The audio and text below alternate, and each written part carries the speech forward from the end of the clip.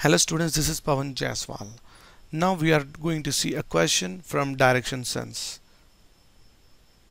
In this question, he said that a person started from his house and went 2 kilometers straight.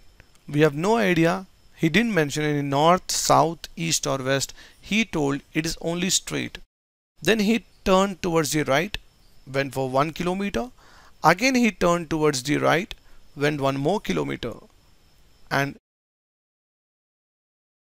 he said that finally he is in the northwest direction from his house. So, in which direction he started his journey in the beginning? Now, let's try to assume that he is standing here. And in the question he said that he went 2 kilometers straight. Let's try to believe this is 2 kilometers straight. Again he took right turn which leads towards the east, traveled for 1 kilometer. Again he took right turn which leads towards the south, only 1 kilometer. So this is the place where he finally settled down.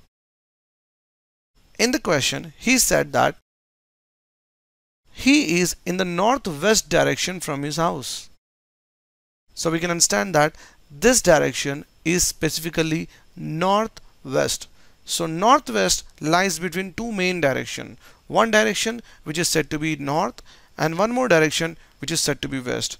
So we have to understand that either this will be north or this will be north or this will be west or this will be west. In the basics of classes we have understood that northwest lies between north and west. After west, in a clockwise you have north. So we can say that this is west side and in the clockwise when we see this is north.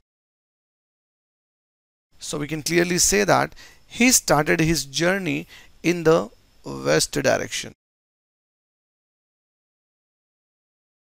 So option D is the perfect answer. Thank you.